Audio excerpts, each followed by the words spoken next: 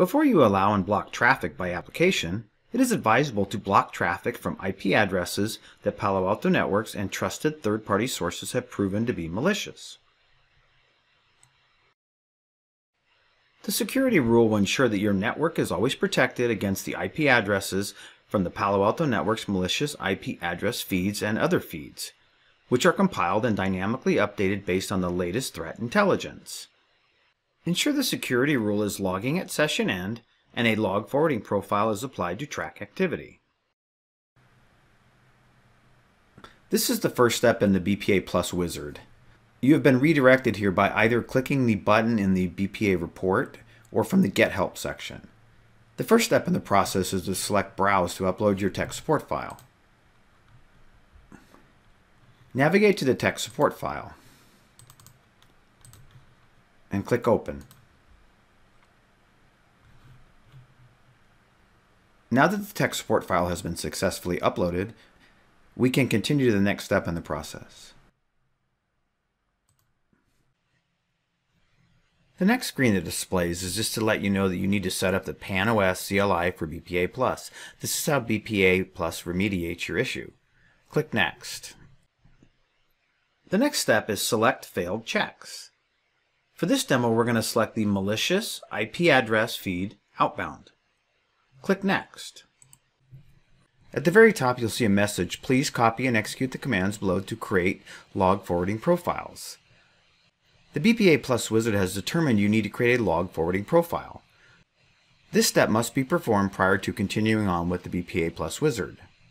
I'm going to copy the commands to the clipboard. Now we'll switch over to the Firewall CLI to enter the commands. Once we log in, simply paste the commands we got from the BPA Plus wizard.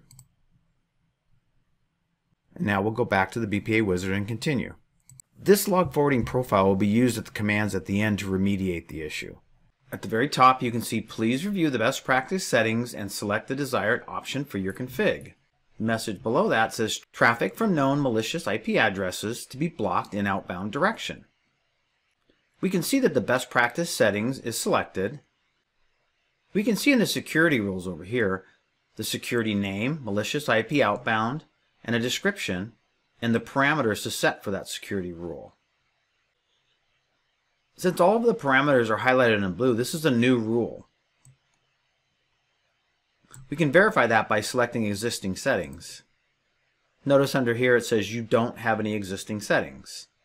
Also notice the message at the top, are you sure you want to deselect the best practice settings for this profile?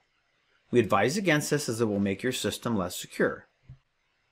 So we'll go ahead and select best practice settings and click Next. At the top you can see a message, please review your changes before execution. Your existing configuration will be updated once the Panos set commands are executed. The next section is Generate Set Commands. There's a Copy All Commands button here. This is helpful if you're remediating several best practice checks. You can copy all the commands to remediate all of them. There's an important message about commands. Due to the limitations with certain terminal emulators and command line interfaces, we recommend limiting the number of lines copied to 20 at a time. The next message down here talks about configuration changes will not take effect until after a successful commit. Please be sure to follow your company's policy with respect to making configuration changes. Next, we'll look at the commands. The first command is configure, which puts the firewall into configuration mode. The second command creates a security rule with the name malicious IP-outbound and adds a description. The next several commands set the parameters in the appropriate tabs for the security policy rule. For the General tab, Source, Destination, Application, Service URL, Actions, and Usage. The settings are necessary to comply with best practices.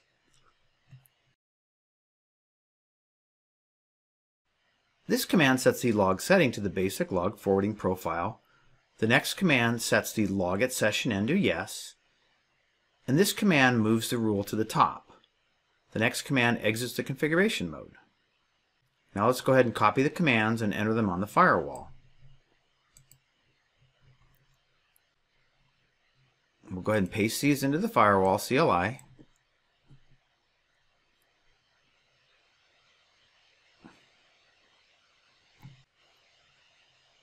Doesn't look like there's any errors. So for the purposes of this demo, I'm going to go ahead and do a commit operation.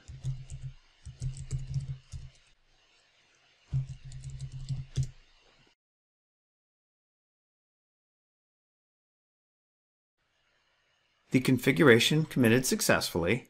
Now we'll take a look at the firewall UI and view the changes. We'll navigate to Policies, and under Security Rules, we can see the Malicious IP Outbound rule has been created here, and it's on top. If we select the rule, we can view the name of the rule, the description. Here's the parameters we set with the commands to any, destination. We see that the destination address is Palo Alto Networks known malicious IP addresses. Actions are set to deny. Log at session N is selected, and here's the basic log forwarding profile. This concludes the demo.